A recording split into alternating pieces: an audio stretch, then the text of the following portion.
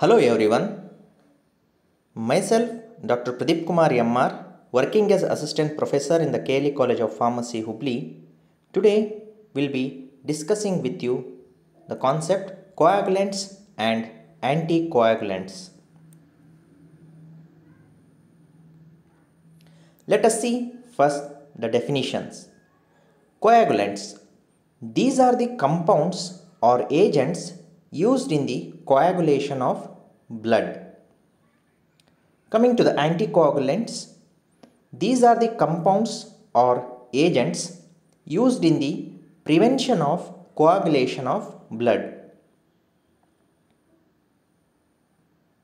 So let us see where actually these anticoagulants are used.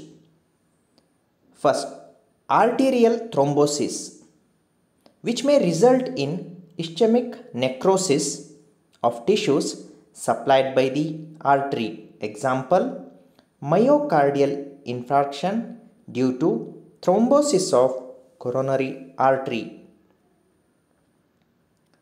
One more is venous thrombosis, which may be caused due to the tissue drain by the vein to become edematous and inflamed. Some of the examples of coagulants. The first example is vitamin K, which is also referred as phytominadione. The second example is vitamin K3, which is also referred as minadione. So, vitamin K and vitamin K3 are the major type of the agents which are used as coagulants, and here are the structures for these respective compounds.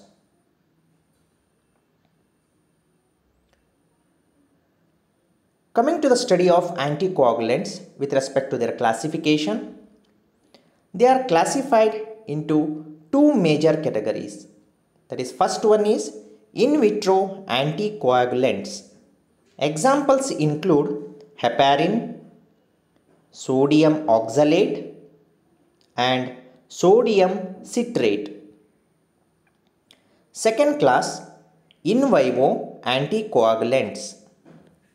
Examples, first one is heparin, which is a injectable type, and the second one is orally used anticoagulants, in vivo. In that again two different chemical classes of drugs will come. A, coumarin derivatives. Examples include warfarin, bis-hydroxycoumarin. And the second subclass under oral in vivo anticoagulants is indendiones. Example, phenindione, diphenindione.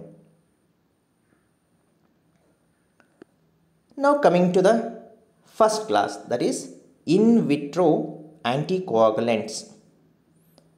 As already the examples are given like heparin, sodium citrate and sodium oxalate, here I have shown the structure of two in vitro anticoagulants, that is sodium citrate and sodium oxalate.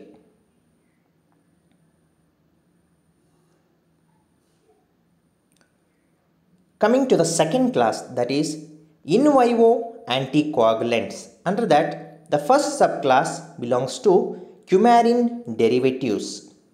So these structures, when you observe, you can see there the presence of coumarin as the parent moiety in all these compounds.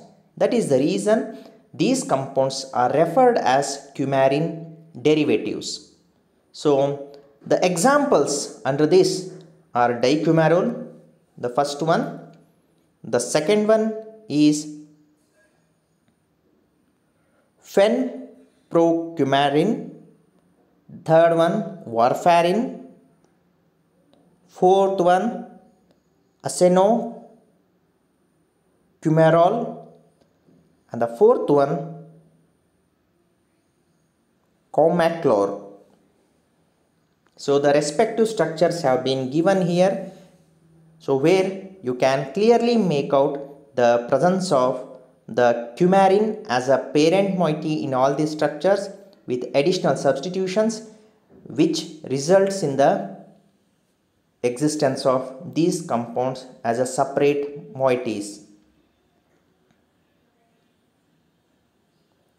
Coming to the second class, that is Indending derivatives. At the left side, the general structure represents the Indending moiety, where you can see the benzene ring is fused with the 5-membered cyclic ring system, which is having at the first and the third place the ketonic moiety attached, and at the second place where we are representing it with the R substitution, based on the different substitution the different Indending derivatives exist. Under that, few examples are phenindione, anisindione, bromindione, diphenadione. So these are the few drugs based on the substitution at the R. You can see these Indending derivatives exist. Coming to the one of the important compound, that is warfarin synthesis. This is the scheme for the synthesis of warfarin. It is a 3-step process to synthesize warfarin.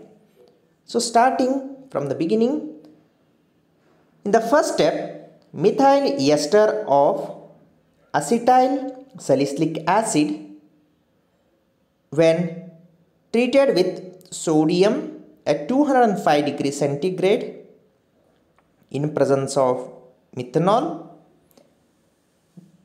it results in the formation of sodium derivative of coumarin, which on further treatment with hydrochloric acid undergoes hydrolysis to give rise to 4-hydroxycoumarin.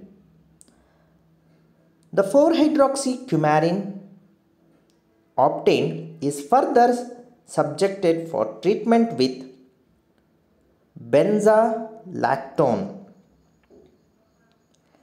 and these two compounds undergo reaction where the protonation results in the formation of the final compound of our interest, that is warfarin.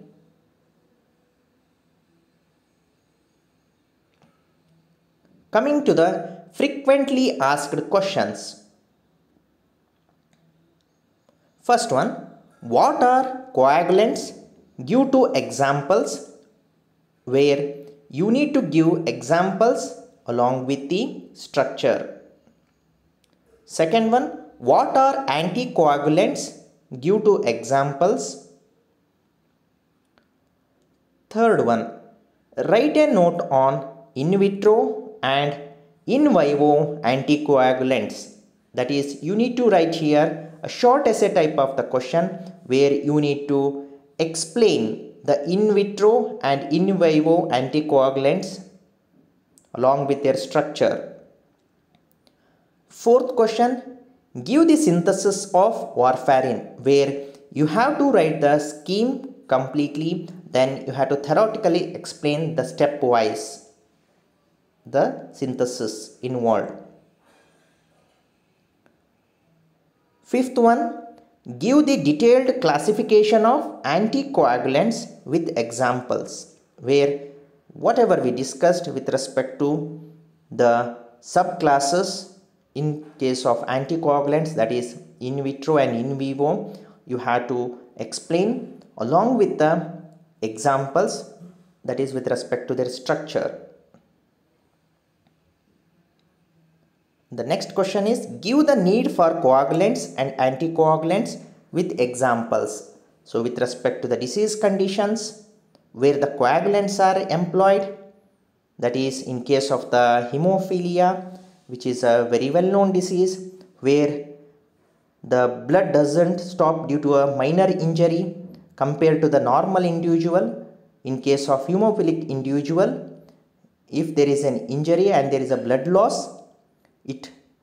the blood keeps on flowing, so it doesn't stop at a normal time, so it can lead to some serious conditions. So like this, you have to give the explanation with respect to the medical importance of use of the coagulants. Similarly, anticoagulants, where they have employed, their importance you need to tell with examples, where structures are the must and should things which you need to represent in your answer.